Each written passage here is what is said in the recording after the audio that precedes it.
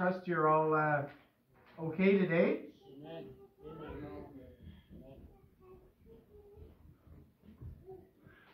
I want to invite everyone to open up their Bibles. We sang about the Word of God going forth, and today we're going to look in His Word, the Bible. That's where God's Word is going forth today. We're going to start a sermon series on the book of 1 John. 1 John is a book of the fundamentals of the faith, the Christian faith. Today we will be looking at a biblical view of Jesus Christ found in 1 John chapter 1, verses 1 to 4. And I trust as we study and read through the book of 1 John that we'll find anchorage for our faith as we once again regain a firm grasp on the apostolic faith. John was the last apostle that lived. He's the only apostle that wasn't martyred, as the others were executed for their faith. John the Elder writes this letter, perhaps from the city of Ephesus, perhaps in 90 to 95 AD, some 60 years after the death, burial, and resurrection of our Lord Jesus Christ.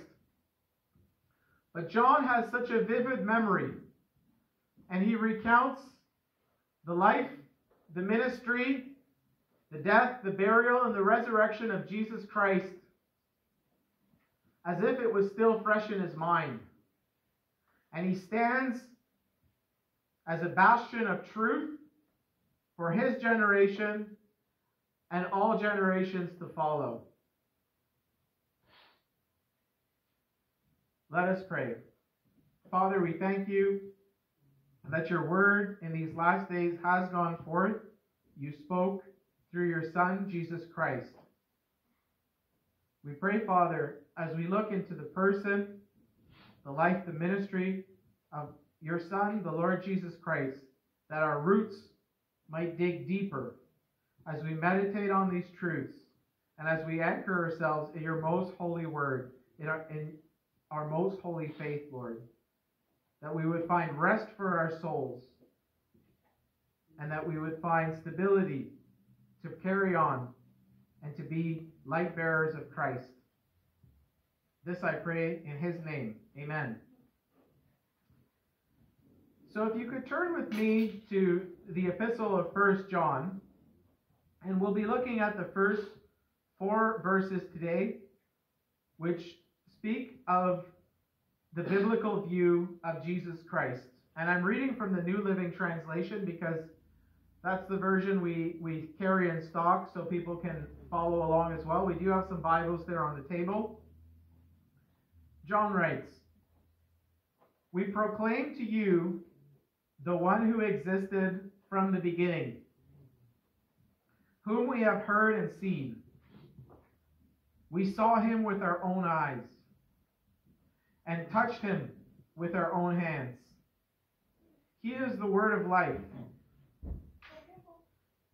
This one who is life itself was revealed to us, and we have seen him. And now we testify and proclaim to you that he is the one who is eternal life. He was with the Father, and then he was revealed to us. We proclaim to you what we ourselves have actually seen and heard, so that you may have fellowship with us. And our fellowship is with the Father and with his Son, Jesus Christ. We are writing these things so that you may fully share our joy." The aged Apostle John never derailed from the truth he had received. The Apostle John never turned away from the Lord who had called him earlier in his life from his father's fishing business.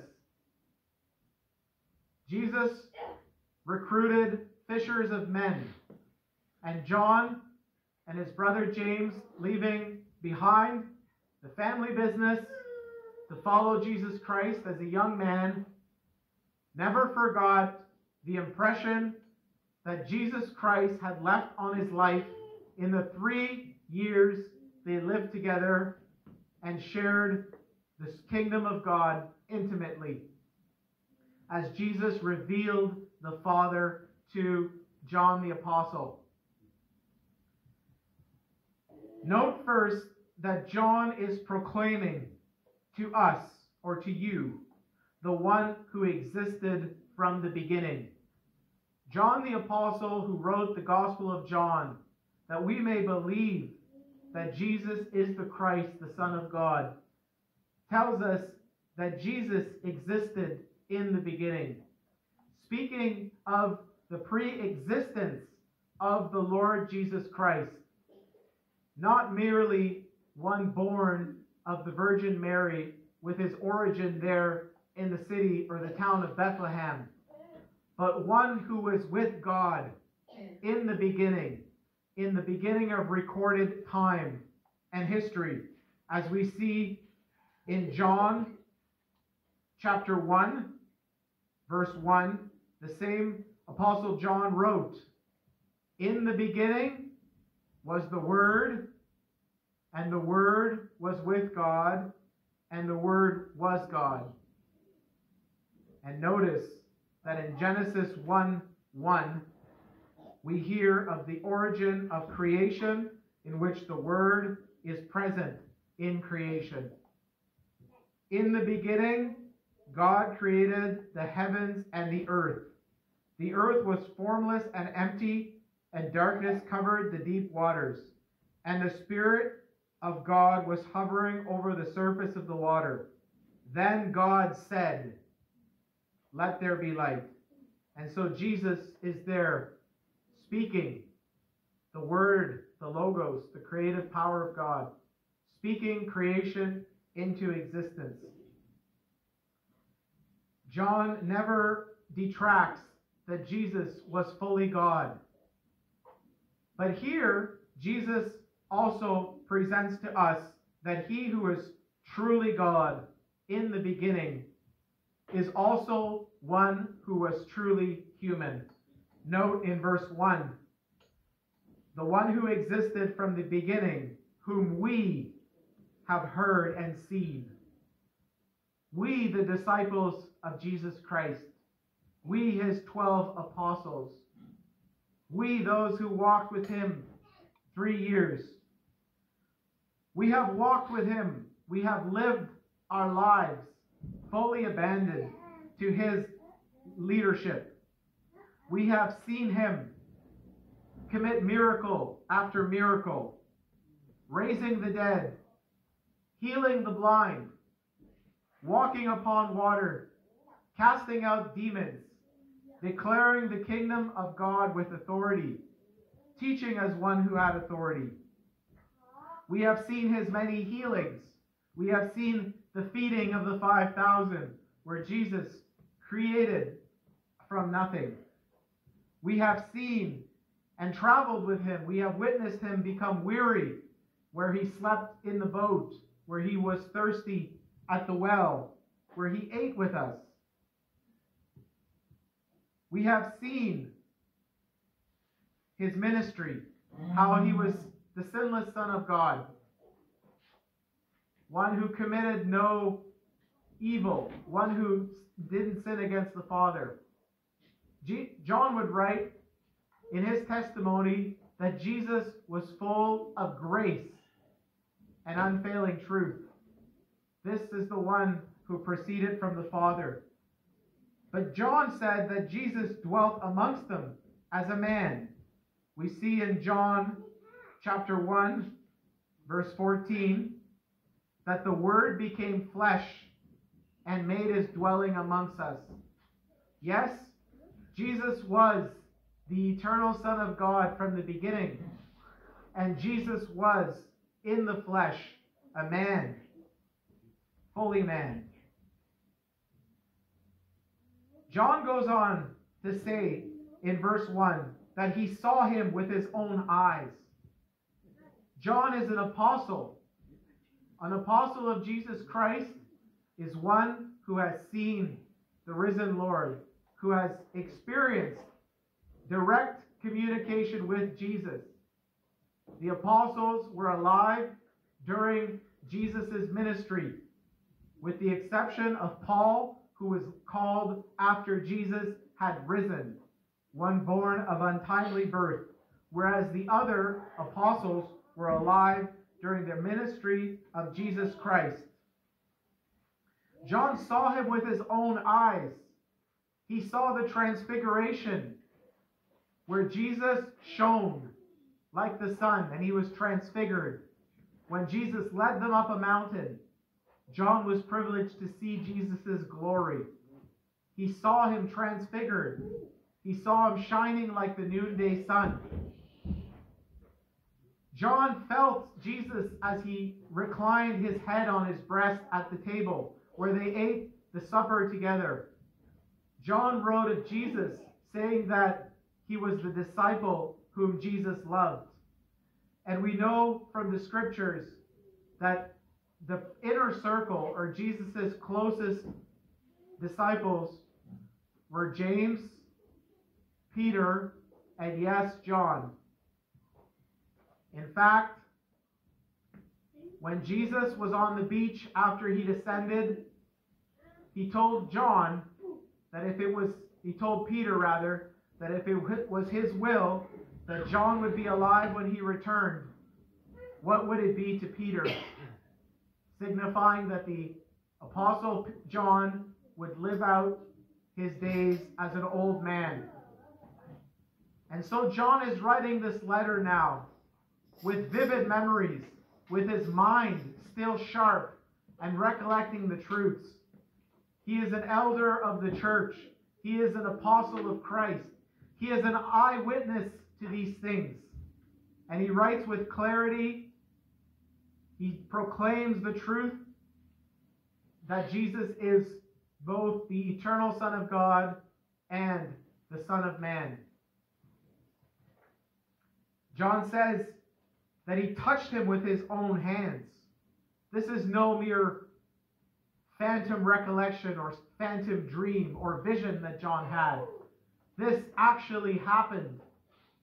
He saw Jesus walk on the water. Jesus came into the boat. Maybe he was dripping with water. And John, shivering, may have put his hand on his Lord and was amazed to see his Lord in the ship. This is the same John, the apostle, who reclined on Jesus at the Last Supper. John says he is the word of life. Not he merely spoke the word of life. Not he has the way to the word of life. But John says he is the word of life. John affirmed that Jesus is the very gate of salvation. Jesus is the very bread that comes down from heaven. Jesus is the fulfillment of the Good Shepherd. In John chapter 10, Jesus says, I am the Good Shepherd. The Good Shepherd lays down his life for his sheep, predicting that Jesus would give himself up. John would have been present when Jesus taught on the kingdom of God. John would have heard the words of life that Jesus spoke, that in him was the life. And if you ate his flesh and drank his blood, you would have eternal life. John would have witnessed the power of Jesus to raise Lazarus from the dead, as well as the young girl. John was present when Jesus conquered death and rose again the third day. In him was the life. John wrote in the book of John that Jesus was full of truth and unfailing love, proceeding from the Father. John knew that Jesus was the life. Go with me to John chapter 1, verse 12. John chapter 1, verse 12.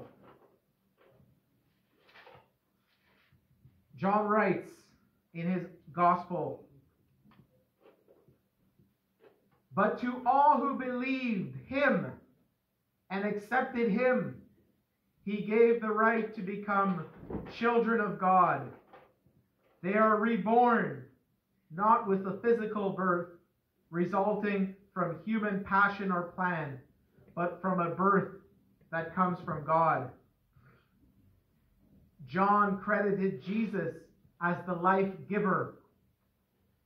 In the book of Colossians, elsewhere in Scripture, and we saw in Genesis 1 that Jesus is also the creator of life. For in the book of Colossians, it says that all things that were created, whether seen or unseen, were created by him and for him. Not only is Jesus the creator and sustainer of life, but Jesus is the life giver of spiritual life. For the kingdom of God, as we studied, is the kingdom of God that is entered through Jesus Christ. Go with me also to 1 John chapter 5, verse 12, as we notice that Jesus has the authority now to give life. 1 John chapter 5, verse 12. John says, "Whoever has the Son has the life. Whoever does not have God's Son does not have the life." John wants to make the church perfectly clear, in his day as well as ours, that the life that is from God is through the Son of God, through the Lord Jesus Christ. He is identifying the person of Jesus Christ as the pillar, the foundation, the cornerstone, the source of life for the church, and that there is life in no other name. In the book of Acts, we are told there is no other name given unto men under heaven by which you must call upon to be saved. Life came through the Son, and to this day, life comes through the Son. The Bible is clear that the life that comes from God is given through the Son of Christ, the Son of God, Jesus Christ. The life is in him. Verse 2 says, "This one who is life itself, Jesus Christ, he is the life. He is the one who proceeds from the Father. He is the very image of God." Jesus has said, "If you have seen me, you have seen the Father." This is who is life itself. John says he was revealed to us, and we have seen him. John is not changing his message in his old age. He holds to the truth that in Jesus Christ is life. And John is a witness of his miracles and of his ministry and of his death and of his burial and of his resurrection. And John is a witness for his Lord whom he loves.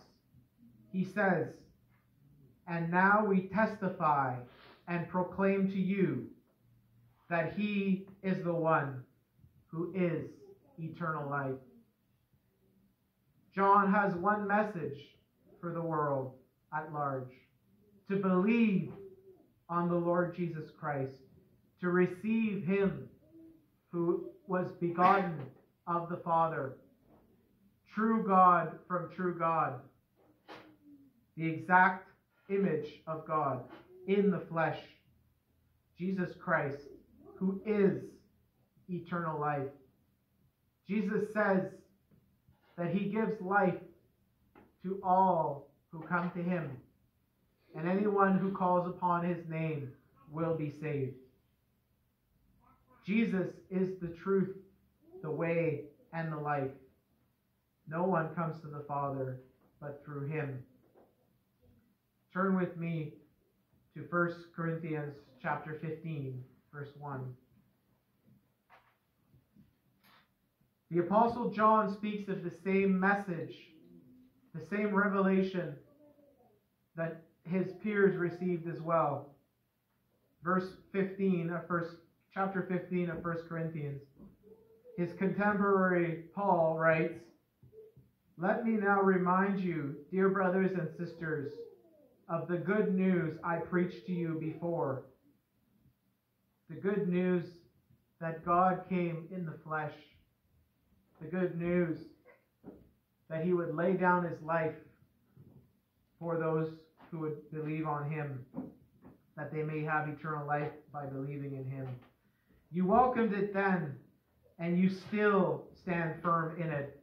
John was standing firm in his faith. He didn't change his message. He didn't recant his testimony. He remembered what his eyes and his ears and his hands saw and felt. And so he spoke with authority as one who had seen the Lord. Verse 2 of 1 Corinthians 15 says, "It is this good news that saves you if you continue to believe the message." It is the good news that Christ came in the flesh and bore our sins upon the tree.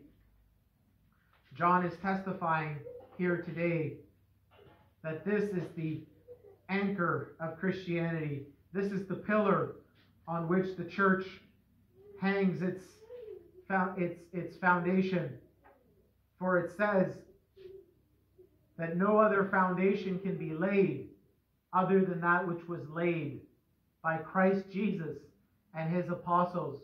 And Jesus is the chief cornerstone. Jesus had asked his disciples, "Whom do you say that I am?" Peter made a great confession. He says, "You are the Christ. You are the Christ, the Son of the living God." And Jesus says, "On this rock I shall build my church, and the gates of hell will not prevail against it." John is testifying of this very truth, that in him was eternal life. In verse 2, John says, "He was with the Father, and then he was revealed to us." Speaking of Jesus' pre-incarnate deity, Jesus was Lord before the virgin birth. Jesus took on flesh, for nothing will be too difficult for God. With God, all things are possible. He existed in the beginning. In the book of Hebrews, chapter 1, where perhaps the unknown writer of Hebrews, if I could turn there for a minute, in speaking of Jesus Christ, writes this: "Long ago, God spoke many times and in many ways to our ancestors through the prophets." John's ancestors, the Jewish nation. "And now in these final days," these days where John was living, "he has spoken to us through his Son." God promised everything to the Son as an inheritance, and through the Son, he created the universe. Notice Jesus' pre-existence prior to the incarnation. Not merely one born as we are in a finite sense with a beginning, but rather one who is infinite. Jesus in the book of Revelation says, as he writes to the churches, he is the Alpha and the Omega, the beginning and the end. There was never a time where Jesus did not exist. There was never a time when Jesus was created, like the angelic realm, or the human realm, or the animal realm. In the 6-day creation of Genesis, God is speaking forth creation with his mighty power. Jesus is present, creating the universe. Verse 3 of Hebrews 1 says, "The Son radiates God's own glory and expresses the very character of God, and he sustains everything by the mighty power of his command." Of course, John saw the life of Jesus, and John also saw the ministry of Jesus. Let us go back to our text found in 1 John chapter 1.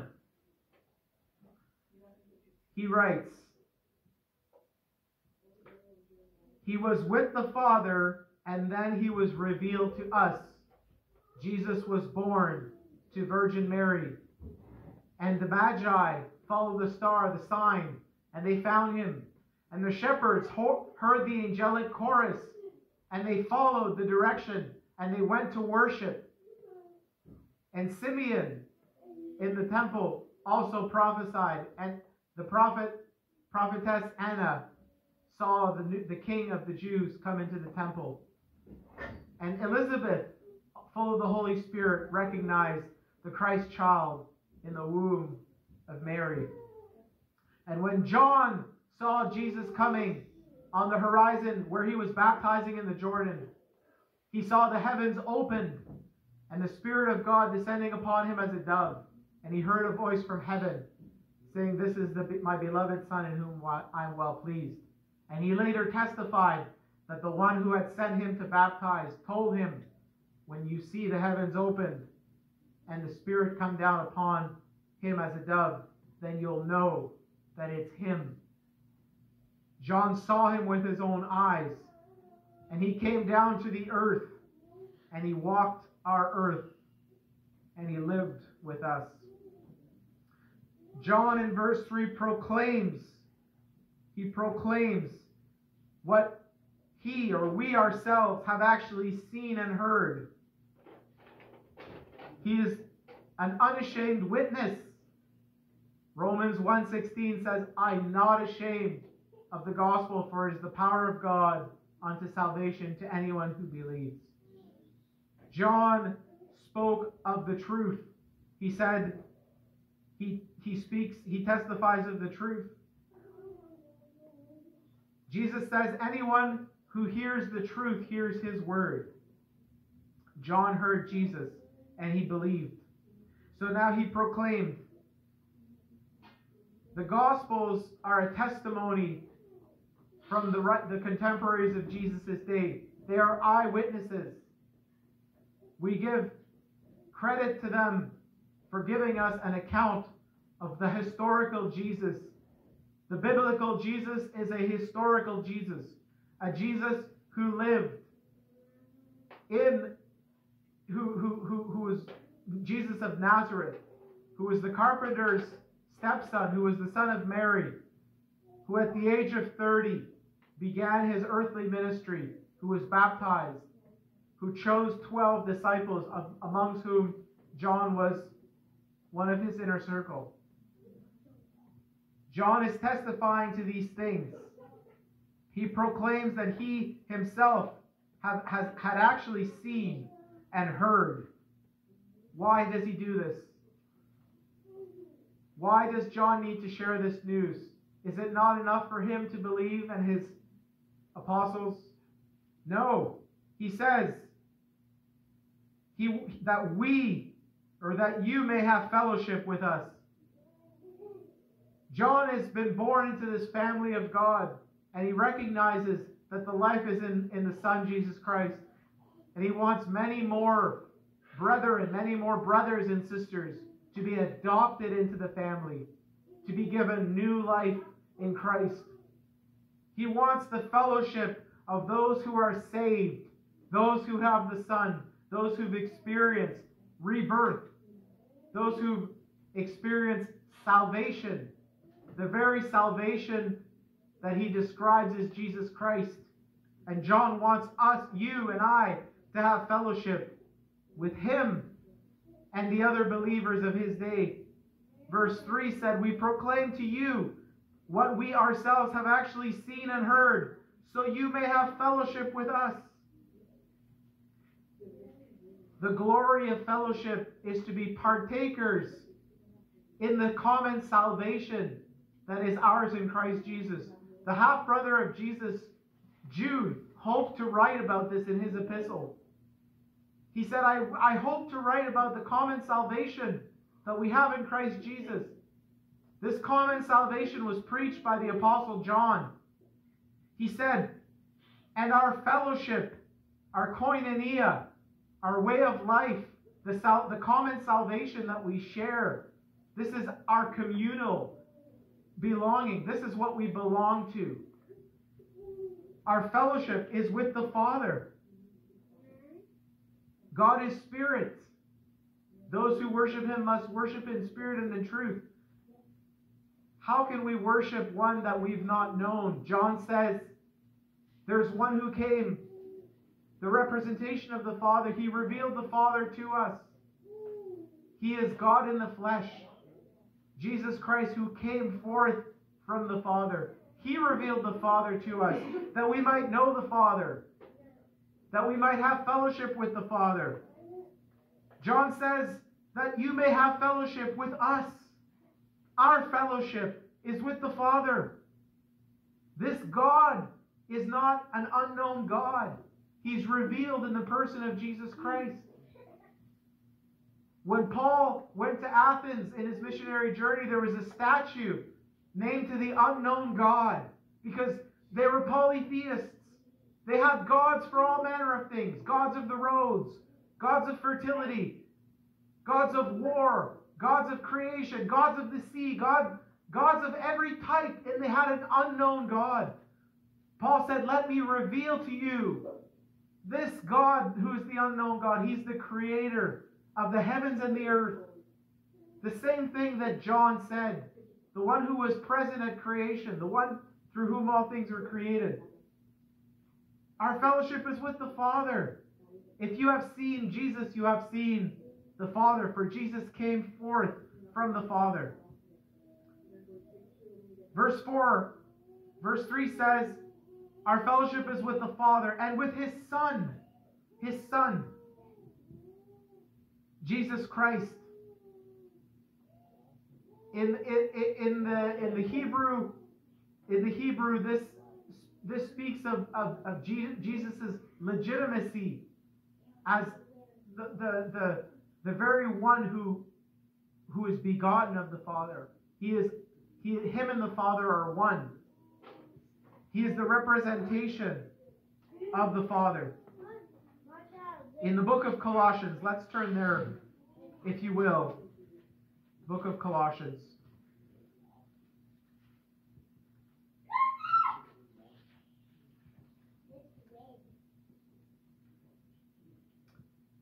Colossians chapter 1, verse 15. Christ is the visible image of the invisible God.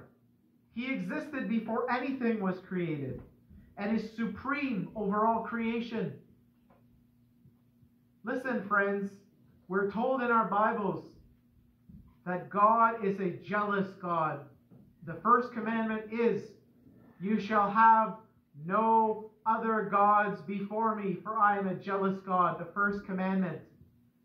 And look at this in Colossians 1, verse 15. He is supreme over all creation. Supreme means he has the place of preeminence. He's first. Jesus can't, the apostles can't make a claim about Jesus being supreme unless he is God the Son. Otherwise, they would be breaking the first commandment of the Pentateuch, or the Decalogue. We looked at that last week in Exodus chapter 20. For through him, God created everything. Notice that the Father and the Son are working in unison, in cooperation. This is why in Christianity we say that God is three and one. He is the Father, the Son, and the Holy Spirit. Verse 16 of Colossians 1, for through him God created everything in the heavenly realms and on earth.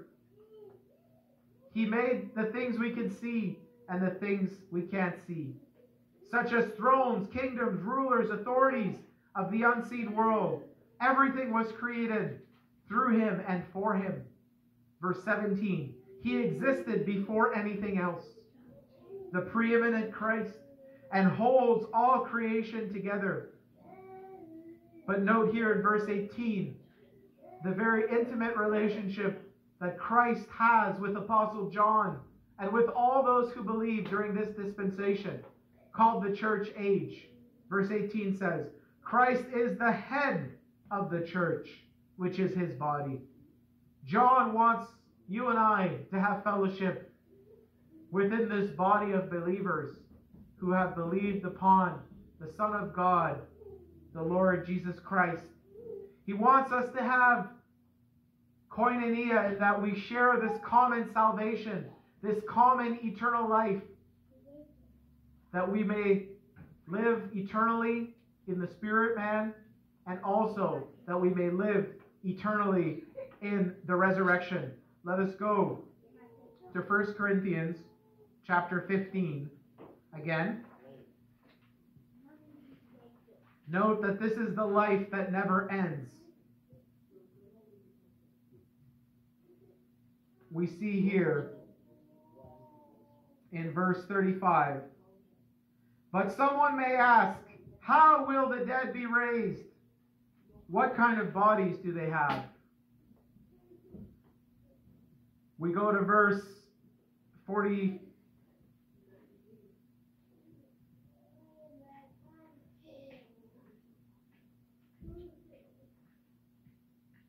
In verse 45, 1 Corinthians 45. The scriptures tell us the first man, Adam, became a living person, but the last Adam, that is Christ, is a life-giving spirit. Jesus came to impart to us spiritual life.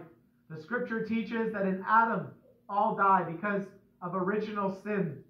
We die in the flesh physically because of original sin, and we die spiritually because of that sin. But notice that in Christ we're given spiritual life.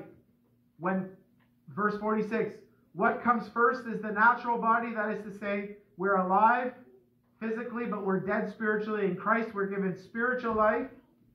It says in verse 46, then the spiritual body comes later. Adam, the first man, was made from the dust of the earth, while Christ, the second man, came from heaven. Earthly people are like earthly man, and heavenly people are like heavenly man. Just as we are now like the earthly man, we will someday be like the heavenly man. Praise be to God. We serve a living Jesus. We serve a resurrected Jesus.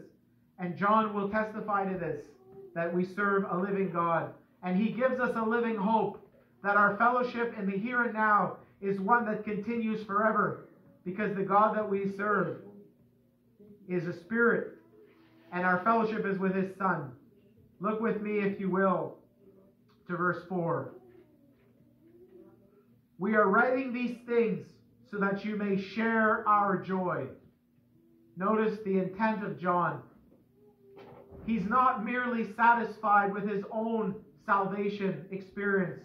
He wants us as well to be satisfied with our own salvation experience. In the scriptures, it talks about something called revelry.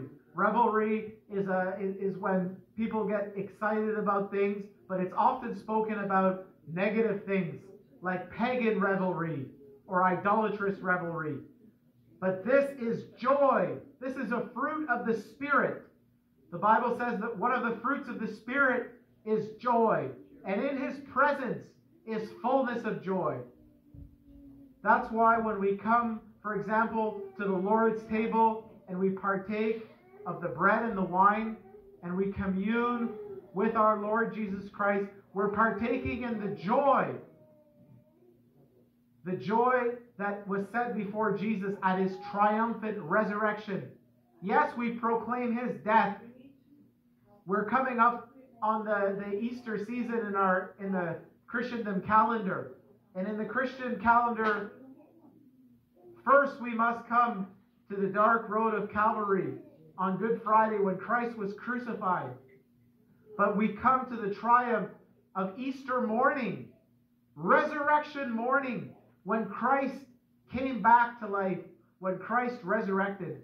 And so our joy may be complete, because John is testifying of the true Jesus, the biblical Jesus, the Jesus who lived and walked and ministered with him, but also the Jesus who died for his sins and rose on the third day.